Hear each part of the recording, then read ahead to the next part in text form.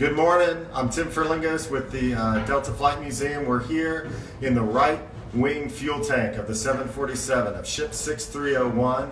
We try to do Facebook Live, no signal down here, so we're going to do what we can and then post it later. But we do want to show you some of this stuff. This is kind of a once-in-a-lifetime opportunity for us, so we're really happy to see it. We are in, as you can see, it's not one big open fuel tank. If you want to look down here, you can see that the fuel tanks are actually divided by walls. This keeps the fuel from draining to one side or the other when the aircraft makes maneuvers. And then of course each fuel tank is actually almost completely separated, and there's a series of pumps and hoses that helps distribute the fuel during flight, distributes it to engines and also between the fuel tanks to make sure that the flight stays balanced. In fact, I remember when we brought the plane over, we kept fuel in it just because the plane is so efficient. Fuel's really needed for ballast, and so we kept some of the fuel in it and drained it when we finally got over here to make sure it came over smoothly when we were taxiing it over here. So we're gonna head out, but before we do that, I wanted to show a few things off. So I'm gonna ask if Austin can bring the camera over here. So this is the wall. They're doing some work upstairs. This is the wall to the fuselage fuel tank. So that's the main tank under the aircraft. And then if you can bring it up here, you notice those two darker nuts and bolts that are coming out.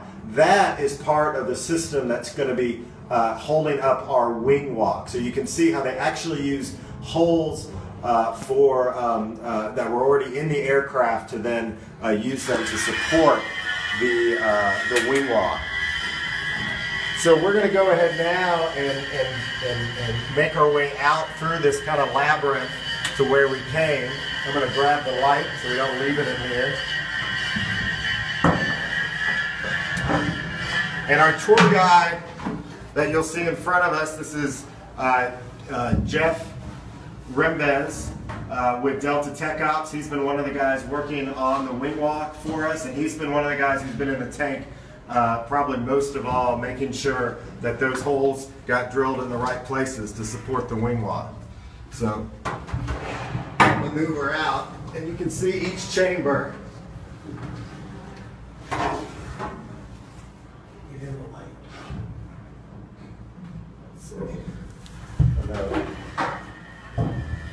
think we counted 7 that we climbed through.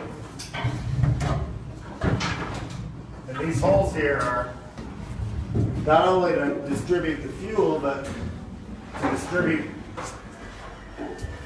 workers as they come through and check these fuel tanks when that's needed.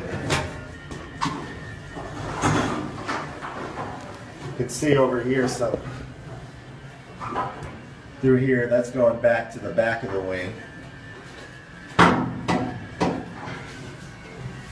Here's a good picture too, when it comes down, all the way how big it really is from front to back. From front to back, yeah. You see everything labeled, so if anything ever needs to be replaced, everything has its own number. And this here, this is the ribs, and on top of here is where you get to the actual skin of the wing.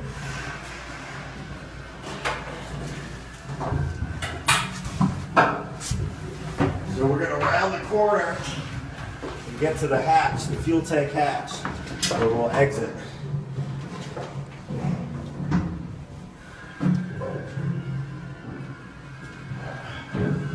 And then this would take us to another, this is the wall.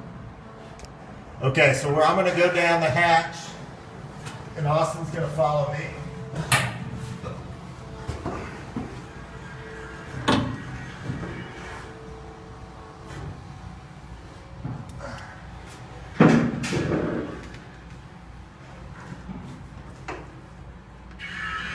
There we go.